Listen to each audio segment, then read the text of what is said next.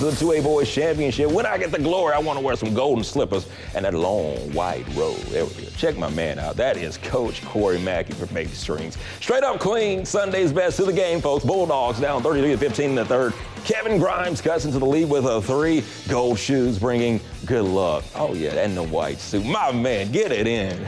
Grimes again, this time with the steal. Takes it in coast to coast for 2. Bay Springs in business, and they try and keep the gold magic going. Another steal. Can they capitalize? Are we going to have an upset?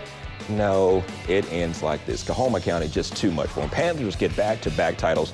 Bay Springs falls 62-46.